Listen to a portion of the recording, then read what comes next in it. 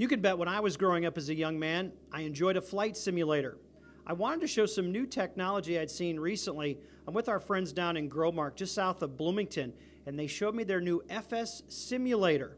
And let me tell you, when I had a chance to talk to Erik Wilcox about this technology, I could tell you it's going to be around for a long time.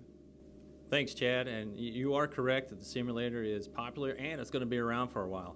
What we're using it for right now is recruiting, training, and we're honing in on safety. We're looking at on-the-road safety. We're looking at training in the field, staying off the road crops, not running over anything, trying to limit those complaints and claims.